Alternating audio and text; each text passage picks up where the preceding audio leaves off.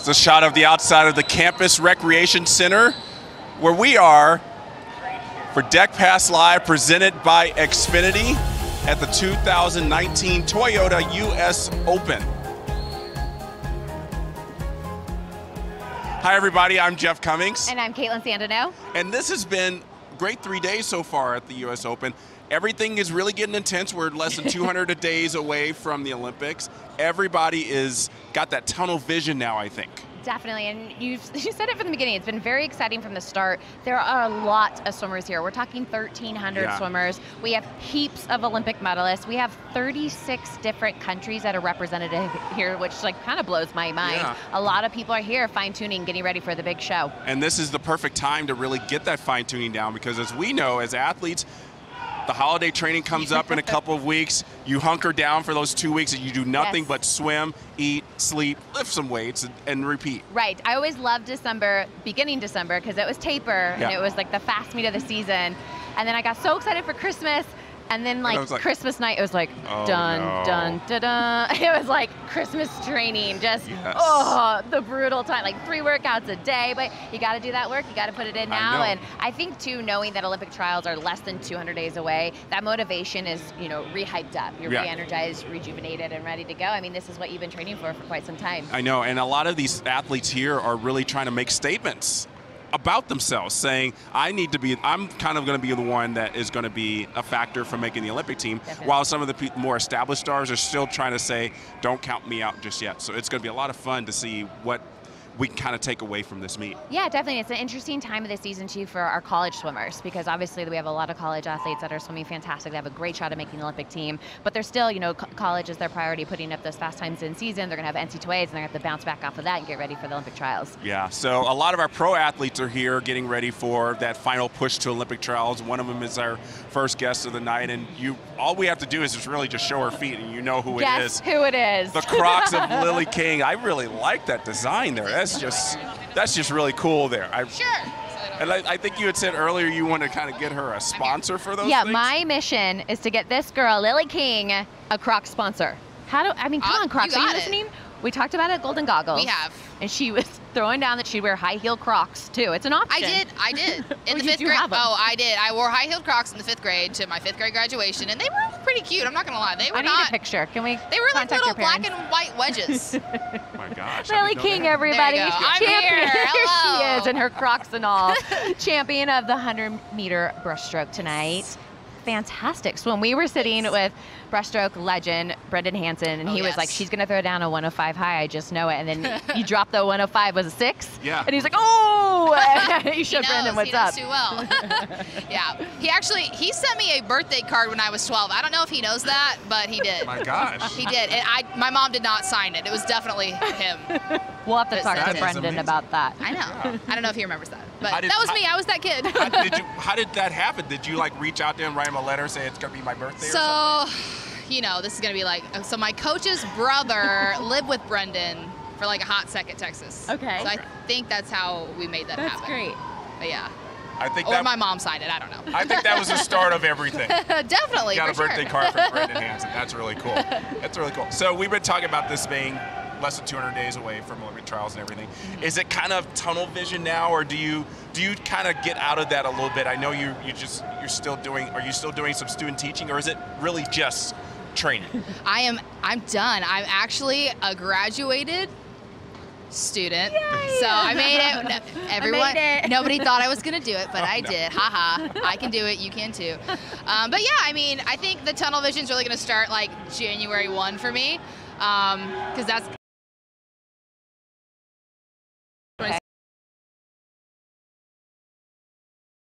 obviously definitely thinking about it, but yeah, I think that's probably going to be the big day where I'm like, all right, time to go. So are you happy with tonight's performance? Yeah, definitely. Anytime I go 105, I'm good with that. So I think that was right on my in-season best. So yeah, I'll take it. It's good. Well, let's take a look, because I thought it was a fantastic race from start to finish. Walk us through this race if you don't mind. I'm getting in my head thoughts, holy crap, it's long course. I've been swimming short course meters the whole time. All right, Lily. That's a really long Don't dive pool. in with your jacket on. Okay. Oh, man, what am I swimming? Oh, yeah, it's the 100 breaststroke. Here we go. Don't lift your head. Ray's going to yell at you. Spin, spin, spin, spin, spin, spin. Where am I going? Oh, I hit the 25. Might be okay. Did you feel strong the entire race? I did not know where I was the entire race. I was like, I don't know. I was really like kind of nervous and antsy before we dove in, and I don't know. And you're kind of known for that little looky look that you take. Were you seeing people during this race? A little bit. I like to use my peripheral vision. Very strong peripheral vision. Then I hit the wall, and I'm like, okay, don't die, don't die. That's pretty much all I tell myself. I mean, that's, because when you don't do long course, this is a long way to go. It's a long way. It's weird because the 100 short course breaststroke is like completely pain-free. Like, it's like a 50-free. I don't feel anything. I get out, and I'm like, all right, let's go again. And long course, it hurts so bad. And I've been swimming short course meters so much with ISL, and now I'm doing long course, and it hurts a lot more. So talk us into the finish here, Lily, because what's very important is the timing. Where do you start lining up for this timing? I think a lot of young swimmers could take good points from this. Yeah, honestly, I don't really know. Jeez, Lily, you're killing me. I don't know. I just do it. Sometimes that was a good finish. Yeah, you just know. Like you have a sense there's of the where wall. it is. I know where it is. Yeah, you'll get there. Do you count your strokes at all? No, I don't think that much. When you're good, you're good. It just happens. Dive in, swim fast. That's all you got to do. That's it. No secret formula. Oh, so I got to see you a couple weekends ago at the Golden Goggles. You looked amazing. Thank you. You took home your second Golden Goggle. Third, fourth. You have so many, I can't even keep up. Fourth? Yeah, she's taking them a lot. I think it was but up there with a really special relay. Yes. I was so proud of you, and I love the speech that you had. Oh, what did you enjoy the most about the Golden Goggles? I don't know. I just like getting to see everybody dressed up is super fun. And just like we don't get together that often, so we'll see each other at at meets like this or at pro swims, and then we're together for probably about a month out of the year at whatever big meet we have that summer, and the rest of the year we don't really get to see each other. So it's just kind of like getting together with your family before Thanksgiving. So exactly. Yeah, it's a lot of fun. And you almost got stuck in LA. I was going to keep her in California. I got stuck. I know. I was going to move in with you. But Perfect. Yeah, our flight got canceled the day we were trying to leave, and Zane and I didn't get rebooked until 24 hours later. So oh my gosh. Yeah, it was a pretty good travel day for us. I know a lot of people with Golden Goggles that the big issue is making sure that you can find a good place to train because you got to keep that going. You can't just say, oh, I'll take a day off and everything. Right. Is that pretty easy to do, to be able to say, okay, this is where I'm going to do my training while I'm off in California? I think so. Well, when you don't have a flight delay, they usually have a plan for us in place. So yeah, we swam at SC for a couple days, and I was out there for the NBC photo shoot. So I was there swimming there, and then we swam with Santa Monica Swim Club on our little travel day. So yeah, it was good. But luckily, we know enough people out there that we can kind of find a place to swim. So yeah. And I think that weekend too, wasn't that a house divided? Wasn't that Indiana versus Michigan with your brother football? I think so. Yeah, it was, and we got smacked. But we knew that. Does your brother talk a lot of trash during that, or not really? He tries, but he can't talk trash with me because No, I'm the there's queen of nobody talking does trash. that. Yeah, I think he should learn that by now. Yeah, he should know. He should know.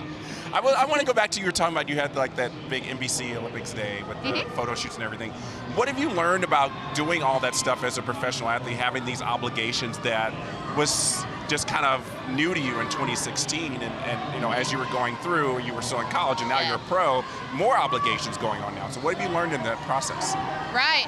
Honestly, I've just been super busy the last couple weeks with ISL, and then with I don't even know. And then I had really busy. ISL, and then Golden Goggles, and then Thanksgiving, and then this, and then next week I have another photo shoot, and then I have Vegas for ISL, and then Christmas is right after that. So it's like boom, boom, boom, boom, boom, and you just kind of gotta, horsey blinders on and gotta do the work. So any training camps?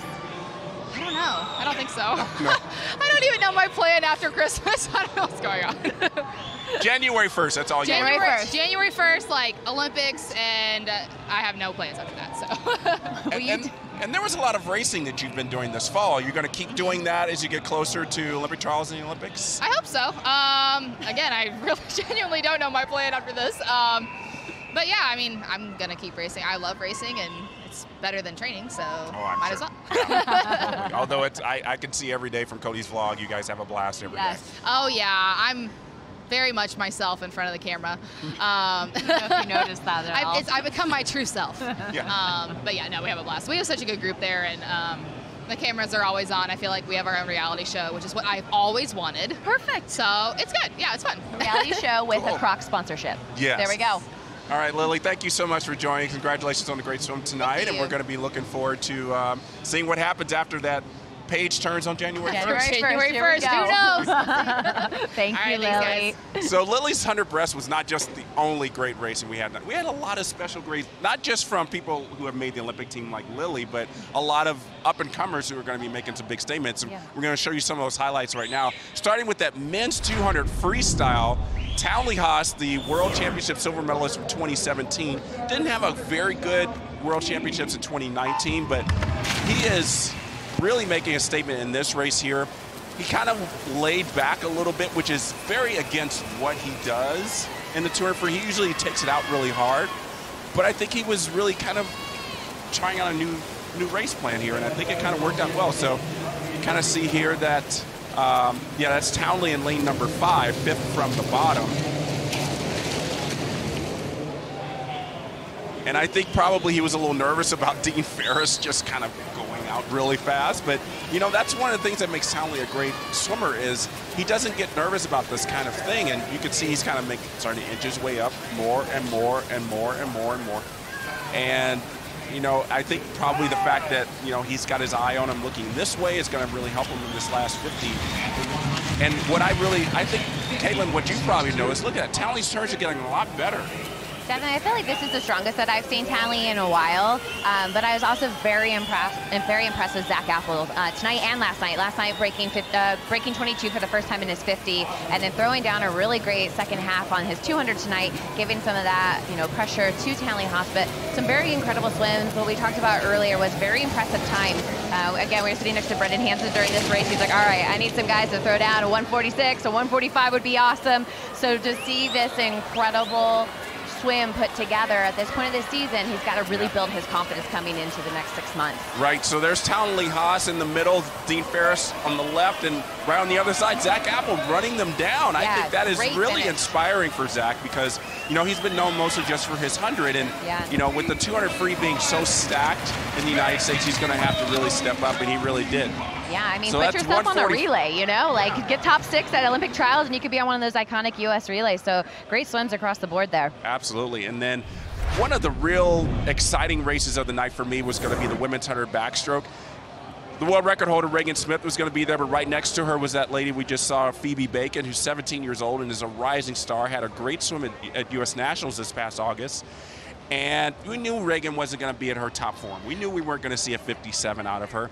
But I think Phoebe Bacon kind of took advantage of that and said, if I could just swim with Regan, I'm going to have a great swim. And so Phoebe is 5th from the bottom, and Regan is to her right now. So you see there's Regan on the left and then Phoebe on the right. You see Phoebe has a little bit of a lower turnover. I don't know if that is something that she's going to fix, kind of have a higher turnover, but it worked tonight. And here's that finish. It was so close, decided by just a few hundredths of a second. Look at this finish. I think what you had mentioned, all eyes were on Regan Smith, but it was a very competitive field in general. You have Olivia Smalika in there as well, but Phoebe Bacon, 17 years old, with the win tonight. And then one of the real rising stars of USA swimming, Tori Huss. She was out there in lane number 1, and I kind of thought she would do something, but I thought, did she have a poor prelim swim, or is she just not really rested? And actually, I'll tell you the truth. When I was watching this race, I was so focused on Farida Osman in lane number 4 and Kelsey Dahlia in lane number 5 because I thought those two were going to be the ones to take it to the field in the last 50. But then there's Tori Huss here coming in the last 25, and right there in lane number 1, just really good. She broke Mary T. Maher's national age group record this past summer. Yeah. And she lowered it. She broke it again today, and it's her last day being 16. So turns 17 tomorrow and goes in with a new U.S. Open record and a new national age group record.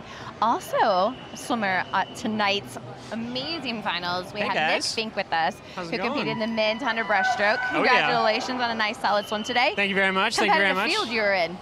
Oh my God, yeah. I was just like, who's who of breaststroke there? Yeah, I mean, we were trying to figure out what it was going to take to make it back in the top 8, and like we were kind of scared with what numbers we were coming up with. We were like, oh, is it going to be like double O, like mid, low? Like we didn't know, but yeah, no, it was really fast, really deep. I mean, every event at this meet, like all the B finals are loaded, and you're like, how did these guys miss the A final? And then you realize the A final's loaded. So Yeah, no, it was definitely super fun just being in the A final and getting to race all those big names. Yeah. And are you happy with your time tonight? Oh yeah, definitely. It was fast.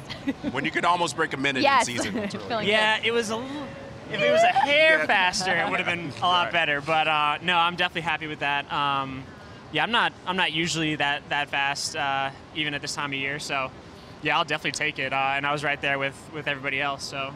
Well, we've just been talking about it. Let's go ahead and take a look at this race. It was, like you said, it was stacked. I mean, two of your training mates at Georgia, Andrew Wilson, and there you are. There I am. Nice little wave. Tell me about that wave.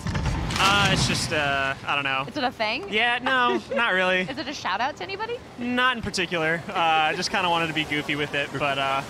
And I think that's a good way to approach it. Yeah, no, I usually do something behind the blocks just to make sure, keep it fun, keep it loose. You know, it is a sport, so you're supposed to have a little fun. Yeah. Fantastic. So there you are, third from the top, and you're known for not taking it out super hard. So I would imagine when you turn, you weren't too nervous about it. No, I had him right where I wanted him. Yeah, the whole heat. So. You say that now, but was that the truth? No, it was good. I felt nice and smooth going out, and I wanted to be like. In and out of the turn, you know, super fast and just build that last 50. And, you know, Cody was next to me, and I could see the splashes of, you know, his strokes, but I couldn't see him. So I knew he was close by. Right. You know, and at this point, I'm feeling actually pretty good. I'm like, I must be going at least, you know, 58, 57, something like that. So when you see the 00, you're like, wait, what? Oh, yeah. Wrong lane, that's not me. I was like, I knew I won this, and I turned around like, oh, fourth, oh, okay. No, but no, it was definitely a fun race, and I felt really good, so I'm definitely happy with that time, and yeah, you know, no complaints. And does that pump you up for tomorrow's 200 breaststroke? Oh yeah, the 200 is definitely the bread and butter, so yeah, you know, being able to have that speed right now, and I know I've been putting in the endurance work recently, so yeah, the 200 should be a lot of fun, and it's just as deep too, so there's, you know, plenty of big names to race. And you know, you're more of a 200 guy, like you said. I mean, how much of your training is devoted to the 200 as opposed to 100? You know, it's definitely a mixed bag, just because I think having speed, especially at the end of the 200, and like easy speed at the beginning, the first 50 of the 200 is important, and I think you do that by training the 100 a little bit, and then in the 100, you know, you want to be able to go out fast and like bring it home really fast, but that requires a lot of endurance too. Right. So it's like definitely a good mix of the two. I tend not to focus on one. And I also don't want to put all my eggs in one basket. I think you know, spreading it out, good 100 work and good 200 work now and then, I think keeps it balanced. So obviously you put in a lot of work in the pool. What do you do outside the pool? What kind of is your distraction outside of swimming? Wow, that's I don't know. I try to relax a lot. You know, watch TV, play video games, watch sports. I follow a lot of sports. Georgia football plays tomorrow. Oh, big day for you. And that's going to be tough to try to, you know, put the blinders on and do a 200 breast. While it's just a few miles away. That game's exactly, right here. Yeah. And, you know, I've had friends like, oh, like, we would come see you swim. But and I'm like, I totally get it. Like, I don't know why you would even think to come see me swim. Like, we have more important things going on. But what's your prediction for the game? You know, it just... You know, I don't want to say that we're gonna blow them out, but it's gonna be a romping for sure. Right. No, it's gonna be a fun game. I think our defense will keep it close, and yeah, I'm not too worried about it. Yeah, we'll be fine. That's really cool. I think it's going to be a really fun game. So you follow college football a lot. We know your dad's senior VP of the NBA. Are you a big follower of professional basketball, or do you kind of just stay away from that and just like, Dad, that's your area? Yeah, no, I definitely love to follow it, and I love talking with him about it too. Because I don't know if my mom likes watching all the basketball games, so he likes to talk with me about it too. But yeah, no, it's just you grow up in a house where you're, you know, neutral to every team. You know, you can't root for a team in particular. Oh, yep. But it's actually fun just to sit down and watch some good basketball. Yeah.